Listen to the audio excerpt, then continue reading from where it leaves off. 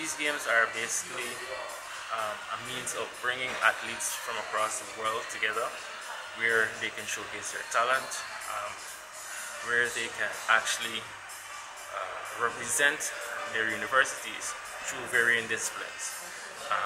The University of Guyana has tabled 2 teams to this championship: track and field and table tennis. We have 4 athletes for track and field, 2 males, 2 females, and we have 2 table tennis athletes. What was your preparation like prior to these games?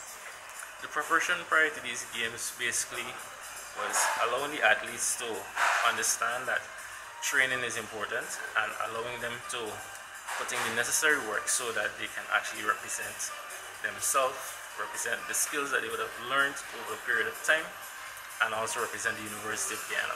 Given that it's a World Games, I know that the competition level will be very high, but as it relates to the competition standards, I'm well above the required eligibility, but nonetheless, I will put my best foot forward and you should expect me to be somewhere up there at the top.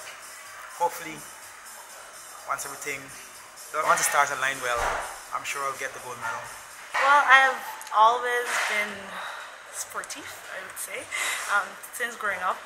It's not really something I would say that runs in the family, but somehow I got well involved with it, and growing up, coming up from school and so on, I got pushed from my coach since I was small, and going to nationals, we call it nationals in Guyana. I got involved, and as I keep training,